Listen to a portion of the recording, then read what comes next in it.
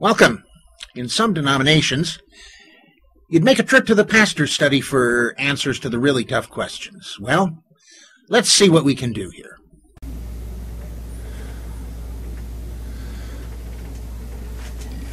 Hello. Merry meet and blessed be. Depending on how you came here, I'm Aidan Odinson, High Priest of the Temple of Gaia, or Bishop Cal Lippitt of the Universal Episcopal Church. Either way, welcome. Because it doesn't matter how you got here. Just like it doesn't matter the name you use to address the divine. Unfortunately, it makes a big deal to some people. And it makes a big deal, such a big deal to some people, that they use that as an excuse to harm others. And there aren't that many religious groups in the world who have not been guilty of that at some time. At least by the actions of some of their more fanatical people. I can't think of the people at the root of the tradition ever encouraging it, but that people at the fringe have. I do know that the Prophet Muhammad wrote about the need to respect the people of the book. The people of the book being people such as Christians and Jews who have the same root as Muslims. Or for that matter, there's the story of Jesus meeting with the centurion, and if you've studied the history of Rome, you know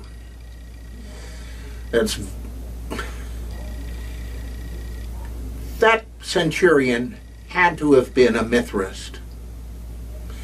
It was the official religion of the Roman army. The Roman soldiers could have any religion they wanted, but they were going to include Mithraism. And most others at one time didn't particularly care. But Christians have had, ever so many wars, and so have everybody else. We can't forget the Crusades. We can't forget the 100 Years' War, the 30 Years' War, or the wars that were necessary, such as Prince Eugene driving the Turks and the Ottoman Empire out of Austria. Yeah. All these wars over what kind of worship, what kind of religion, and even what branch of what sub-branch of what religion. Rhode Island has the distinction of being the only one of the original colonies where it was always legal to be Jewish. The cathedral, the Roman Catholic Cathedral in Philadelphia, Pennsylvania, has the distinction of having once been the only place in the English-speaking world where it was legal to say Mass, etc. In second grade, I remember dear Mrs. Nelson at Harley Hopkins School in Hopkins, Minnesota, teaching us how the King of England set up his own church and decided that everybody was going to worship there and any other church was going to be against the law. And so these wonderful pilgrims got on board the Mayflower and sailed over to America and set up their own colony, and we learned about the happy pilgrims with their religious freedom. Then in 5th grade we started learning about the unhappy Puritans and how repressive they were. It was sometime in college that somebody admitted that these happy pilgrims and these repressive Puritans were the same people. And to this day, we can go on to see TV preachers talk about religious freedom. When they're talking about religious freedom, they actually mean, can somebody in a school assembly where attendance is required, can somebody stand up and offer a Christian prayer? Or in a town meeting, can it be led and initiated with an invocation that is a Christian prayer? Now, my question is, in both cases, what about a Wiccan prayer? What about a Jewish prayer? What about a Muslim prayer? What about a Buddhist prayer? What about a Shinto prayer? We've got all those and more in these United States. Can we have them too? And I say that because of a letter that I received. It wasn't addressed to me, but it was shared with many people by Bishop Mark Lawrence, from South Carolina. A really great guy and somebody I really look up to. The man has guts and he takes a stand. And this is a letter from somebody else who has guts and takes a stand. The Most Reverend Dr. Mouneer Anis. He has two titles: Bishop of the Episcopal/Anglican Diocese of Egypt with North Africa and the Horn of Africa, and President Bishop of the Episcopal/Anglican Province of Jerusalem in the Middle East. Yeah. He's the top guy for Cairo and the top guy for Jerusalem. Now, how's that for an interesting little dichotomy? And for a number of other places where Christianity may not necessarily be the dominant religion. And he's there. And here is a letter that he wrote that Bishop Lawrence was good enough to pass on to me and so many others. My dear brothers and sisters, greeting in the name of our Lord Jesus Christ. The situation in Egypt is very serious. I do not know where this situation will take us. I feel that Egypt is at the verge of violent demonstrations, another revolution, or civil war. We do not know what is going to happen, but we know that we are at the edge of something drastic.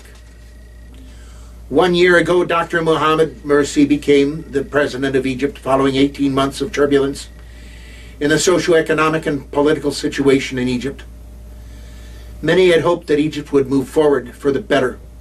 However, things have become worse and are now very difficult.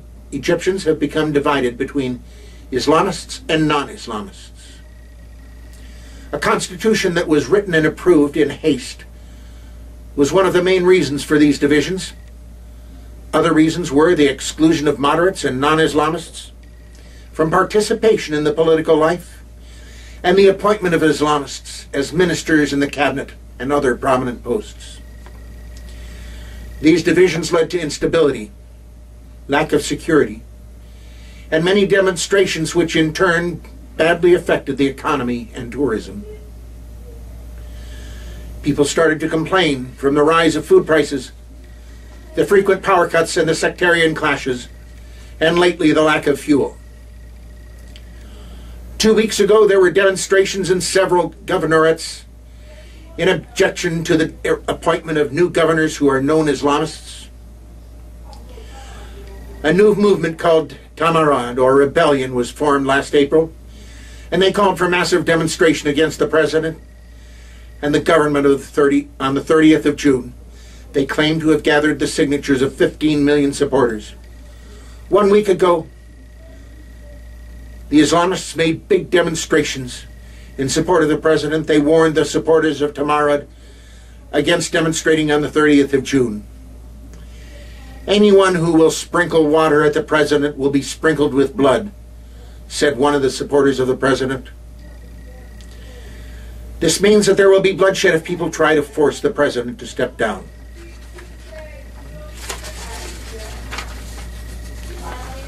Some Islamists also threatened the Christians if they participated in the demonstrations. Others produced a fatwa saying that those who would demonstrate are kafirun, or godless, and deserve to be fought against. The Grand Imam of Al-Azhar stated that anyone can demonstrate to express his or her views, and this has nothing to do with faith. His Holiness Pope Tawadros II of the Coptic Orthodox Church said, everyone is free to express his or her views. Yesterday, in an attempt to calm the situation, the president delivered a 2.5-hour speech. Unfortunately, the speech stirred the people even more. Demonstrations started yesterday at Tahrir Square and in the province of Mansoura, where dozens were injured and 2 people were killed. Now the military tanks have started to move in to protect the important sites. What is going to happen on the 30th of June? Do we not know? We do not know.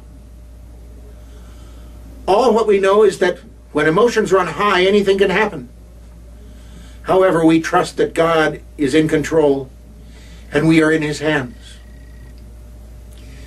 2 days ago, during his visit to Egypt, the Archbishop of Canterbury, Justin Welby, encouraged us by using St. Paul's words while in the middle of a storm. But now I urge you to keep up your courage, because not one of you will be lost. Acts 27, verse 22. I'm writing this to request your prayers for Egypt and for the people of Egypt. May the Lord bless you. That was dated the 27th of June.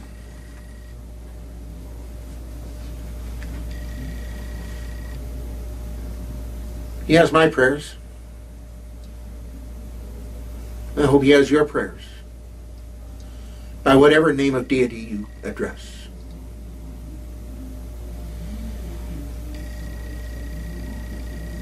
The group that I used to be part of is known for having a saying, freedom of religion means all religions.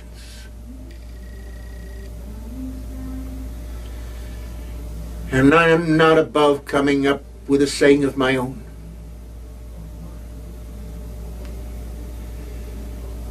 And that is, when tyrants rule, those who disagree will suffer. But those who suffer most are the ones who don't agree enough. Just ask Leon Trotsky. And if you look up Leon Trotsky and find out who he is and was, you'll see what I mean. For that matter, you could ask Ernst Röhm. He's another one. Look him up. When tyrants rule, those who suffer the most so often are those who don't agree enough. And some of the worst wars have been fought over not agreeing enough. After all of Europe was practically depopulated over argument over whether it was going to be Protestant or Catholic. And that's to say nothing of the wars that have been fought over which brand of Protestant, or for that matter, which brand of Catholic. Look in your history and you'll see what I mean. And of course, wars over which brand of Muslim.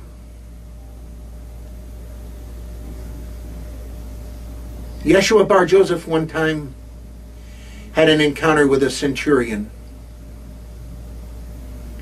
Now the centurion, to have become a centurion, I can tell you he probably was a very good Mithrist. And you know what? Jesus said, even in Israel have I not seen such faith. That who had respect for each other, even though they were from different paths. There are all kinds of stories like that if you look for them, including an encounter between Lao Tzu and Confucius, and several others.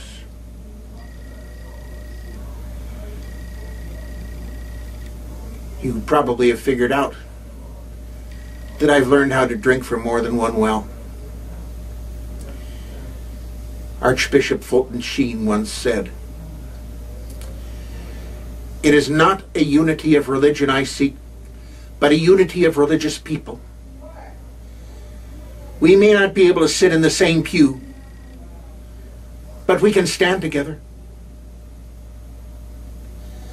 I'm probably doing a little bit of a paraphrasing on that, but you can still see Life is Worth Living on TV, if you know which cable channel to go to. And a lot of his episodes are, after all these years, still worth our while.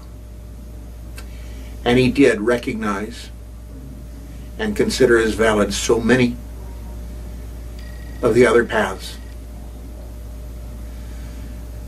I could only imagine what could be accomplished if he were around today.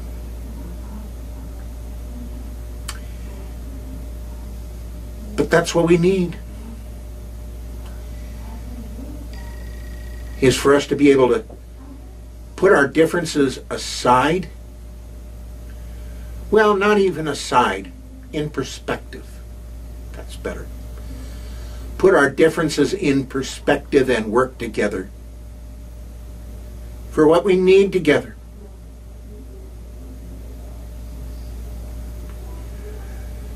I may not exactly follow the way that you would follow, and you may not exactly follow the way that I would follow, but we can walk together. And I think that's what's going to bring us the really good stuff. Watch and see. Blessed be. I'll see you next week. Yes, next week.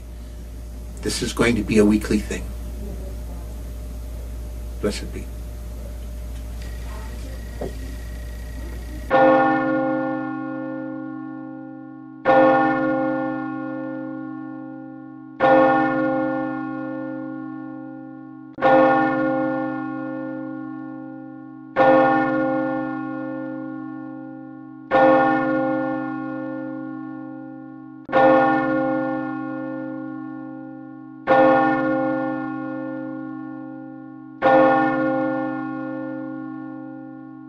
This has been a presentation of the Wise Ones Net.